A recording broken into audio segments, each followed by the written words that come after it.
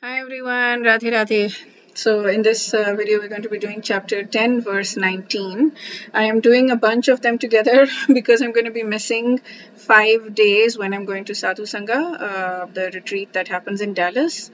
That is happening in Dallas this year, but it happens somewhere in the US, across the US every year. So I'm going to be gone from Friday to Tuesday. It's from Friday till Monday. I'm coming back on Tuesday.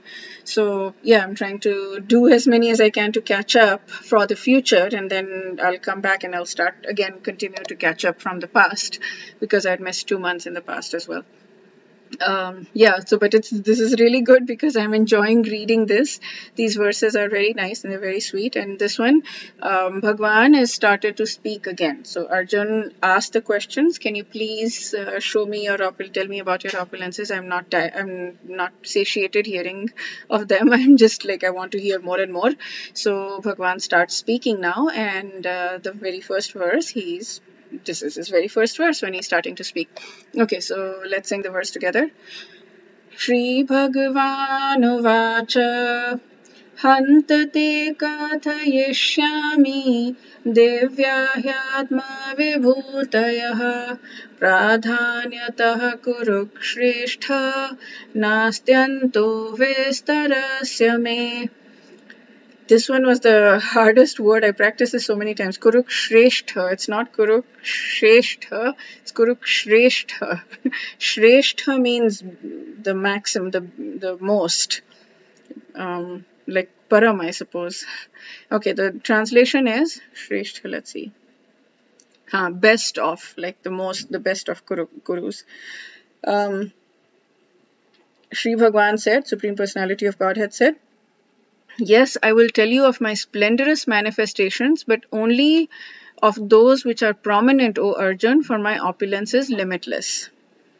And he's calling him Kurukshreshtha. I keep saying Kurukshreshtha. It's Kurukshreshtha. Such a tongue twister. Okay, so it is not possible to comprehend the greatness of Krishna because it's unlimited and we are limited. Whether we're in material world or whether we go back to the spiritual world, we're still limited. We're finite. He's infinite. So the topic of Krishna is relishable, that we think of them, we feel of them as nectar.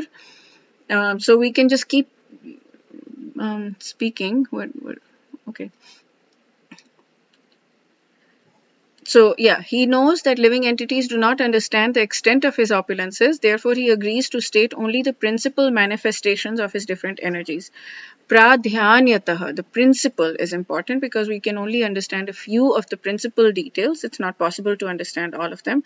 And Vibhuti here, both of them speak about this. Vibhuti is the opulences by which he controls the whole manifestation. In the Amar Kosha dictionary, it indicates an exceptional opulence.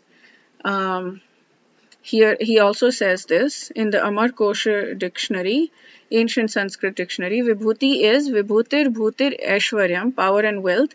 God's power and wealth are unlimited. Everything about him is unlimited. Names, abodes, dissensions, pastimes, devotees, all that. Anant, devotee is also unlimited. Okay. Okay. And that confused me.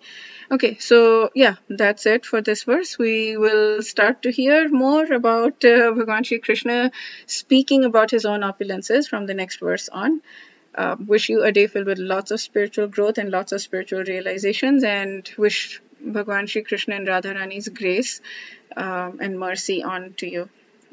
Wish you a beautiful day. Radhe Radhe.